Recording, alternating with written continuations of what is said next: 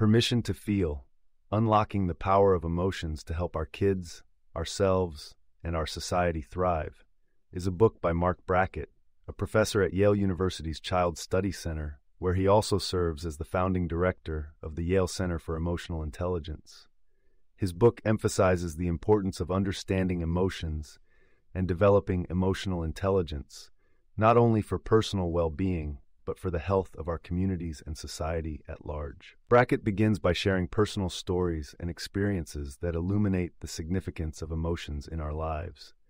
He argues that our emotions affect everything from our relationships to our health, our creativity, our decision-making, and our performance at work or school. Despite their importance, emotions are often undervalued or mismanaged, leading to a range of problems in society. To address this, Brackett introduces the concept of emotional intelligence, EI, which involves recognizing, understanding, labeling, expressing, and regulating emotions constructively. He asserts that EI should not be seen as a soft skill, but as a critical component of human functioning. Improved emotional intelligence can lead to better outcomes in education, mental health, and even the workplace.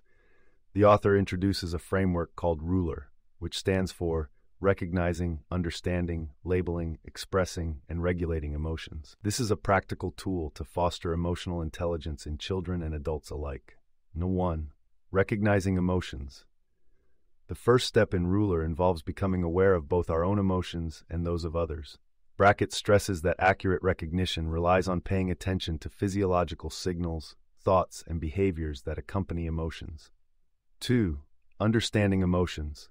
This step delves into the causes and consequences of emotions. Brackett makes it clear that emotions do not occur in a vacuum. They are influenced by personal history, context, power dynamics, and even the weather. 3. Labeling emotions. Brackett emphasizes the importance of having a rich emotional vocabulary, as labeling emotions with precision can influence how we understand and respond to them. People often use general terms like good or bad to describe feelings, but being more specific, e.g., anxious versus overwhelmed, can lead to better emotional management. 4. Expressing emotions. There is art and etiquette to expressing emotions effectively. Brackett highlights that expression of emotions is governed by unwritten social norms and rules that vary based on culture, gender, age, and situation. Expressing emotions in appropriate ways is key to fostering trust and understanding in relationships. Regulating emotions. Lastly, regulation is about dealing with emotions in adaptive ways. This doesn't mean suppressing feelings, but rather responding to emotions in ways that serve our well-being and goals. Brackett describes a range of strategies for regulating emotions, such as cognitive reappraisal or deep breathing, noting that not all strategies work equally well for everyone. Brackett argues that promoting emotional intelligence through the RULER method has several benefits. In schools, it fosters healthier interactions between teachers and students, helps prevent bullying, and creates an environment conducive to learning. In the workplace, EI can reduce stress and turnover while increasing engagement and creativity. At an individual level, EI can lead to greater well-being and mental health, improved relationships, and overall success in life.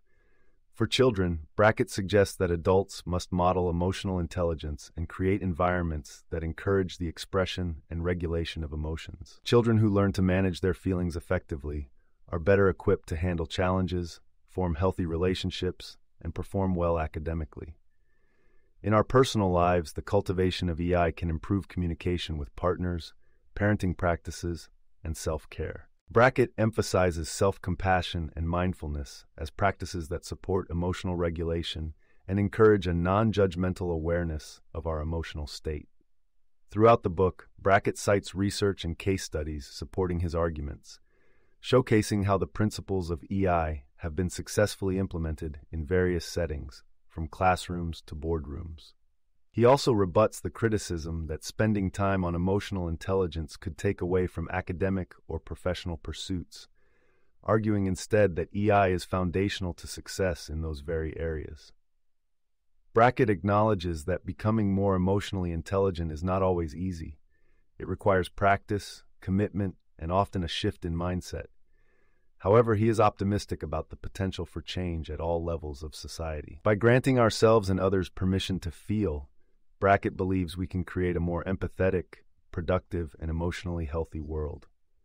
In conclusion, Permission to Feel serves as a profound call to action, urging us to place emotions at the forefront of our educational agendas, workplace policies, and individual life choices. Marc Brackett's book delivers a persuasive argument for why emotional intelligence is essential and provides us with the tools to enhance our own EI and foster it in others. By accepting and working with our emotions rather than against them, we stand to benefit individually and collectively, shaping a society where well-being and success are intricately connected to our emotional lives. You can listen to the full audiobook for free by following the URL in the description.